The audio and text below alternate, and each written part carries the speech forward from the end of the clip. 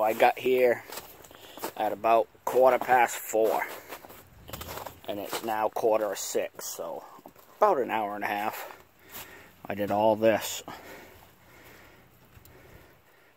The wheelhouse is gone. A lot of it's just, and I've been cutting it all off in big pieces.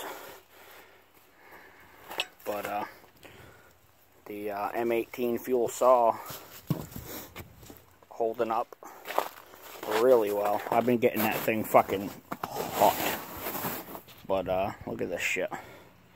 Look how much I got cut off of this fucking thing today. Just an hour and a half. Just chunks of it. The real fun part is going to be sneaking all this into the local dump without getting caught.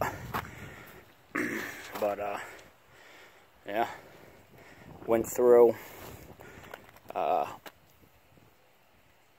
one 5 amp, a half another 5 amp, and 3/4 of my 9 amp on this, and 3 or 4 blades. But slowly coming apart, that is.